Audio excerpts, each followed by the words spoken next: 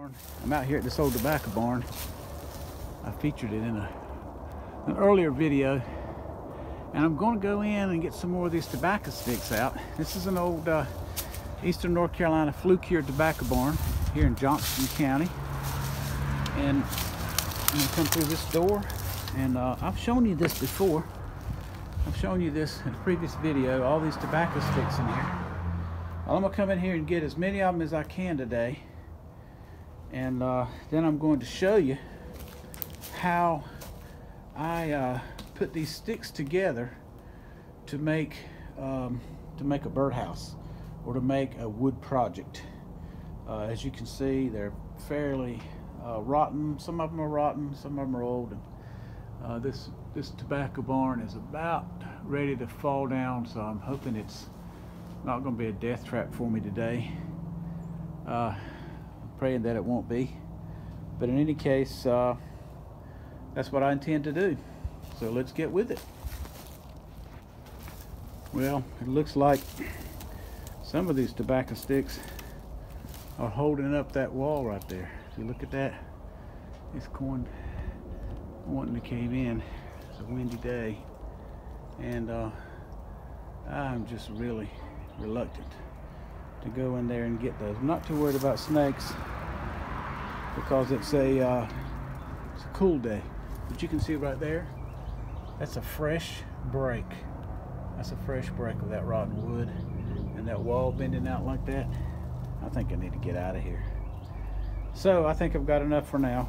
Enough to show you what I want to do with them. They're beautiful though. Old-timey flue-cured tobacco sticks. Eastern North Carolina at its best. A lot of these old tobacco barns were covered with this asphalt paper or asphalt roofing material. Sometimes it was in the pattern of bricks. In this case, it's just gray asphalt roofing, and there was always a window so the farmer could look into his barn and see how his tobacco was curing. And this is the window for this old barn, and of course you can't see anything in it, except when you get right there. That's how he would come. He'd come and check. Every so often he'd come and check and look and see the color of his leaf, and when it was the right color, he would cut the barn heat off, let it sit for a little bit, and then get his barn people in the next morning and and take out the tobacco. Well, here's the sticks I got today. I think this is probably going to be my last haul of tobacco sticks from this old barn. It's just too dangerous. The wind's blowing today, having a little bit skittish in there. My friend Ben Pope, history hound detecting, in one of his recent videos, he didn't go inside of a store because he felt it was a death trap, and I think the same way about this barn, Ben. By the way, everybody should check out Ben's metal detecting channel, History Hound Detecting. Wonderful.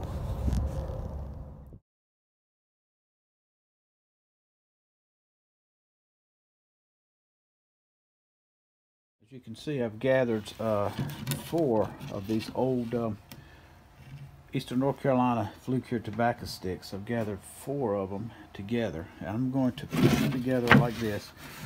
I'm going to put glue between these. I'm going to glue them together in this manner, just like that. And after I've glued them together and let them sit a while, I'll show you what the result will be. And you have to choose the sticks so that they have at least a little bit of continuity across the edge. Of course, as you glue them, you'll be able to adjust that. And you know, on some parts you may have to cut the ends off, and some rotten stuff and some termite stuff.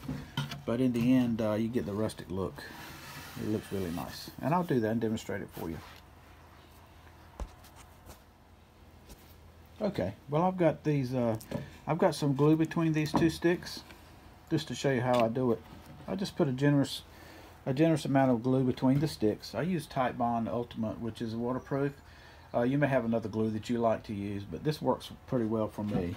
And I've made sure that I've cleaned the edges of these before I put them together. But I put a pretty generous supply of glue on there. Then I'll just flip them over, and I get them to a point. Once I get the other ones together, I'll clamp them together and show you how that looks. Okay, I've got the clamps on now, and you can see that I've got them about, I don't know, every 8 inches or so, 8 or 9 inches apart. And what I do here is, when I put the clamps on, I press and I make sure that this area, that the sticks are as flush as possible over the top. It doesn't always happen. You have to have a little rise there, but you'll see in just a few minutes when I show you the end result, how you can use that to your advantage in a rustic look. But you can see how great that looks already. Basically, I tighten my clamps, and I go down. I keep tightening until it just about hurts my hands to tighten, and they will stay that way. I'll leave them. I'll sit them over aside on the floor or on a table for at least 24 hours and let that glue set, and then I'll show you the result of that. Okay, I wanted to show you a finished product. This is not the one I was working on, but one I worked on previously. But you can see how those sticks came together really well. What I do after they're glued is I will sand them down with my orbital sander to smooth it out a little bit, get the rough spots out, and then I will put one coat of a clear satin polyethylene on it, and basically that gives it kind of a finish. You can sort of see the glow a little bit, but I don't put a lot of finish on it. But that polyethylene satin finish is really nice, and it makes it look good. And you can see it's just like a board. It's just like a regular board that I use, and it's really beautiful to me. And here's an example of a birdhouse that I made using these sticks. You can see how they went together there. Not perfectly, of course, but that's the whole idea behind rustic work.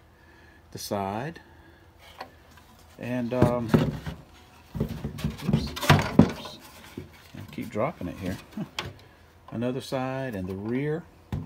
You can see how it's just still got that rustic look to it, almost a log cabin-y kind of look.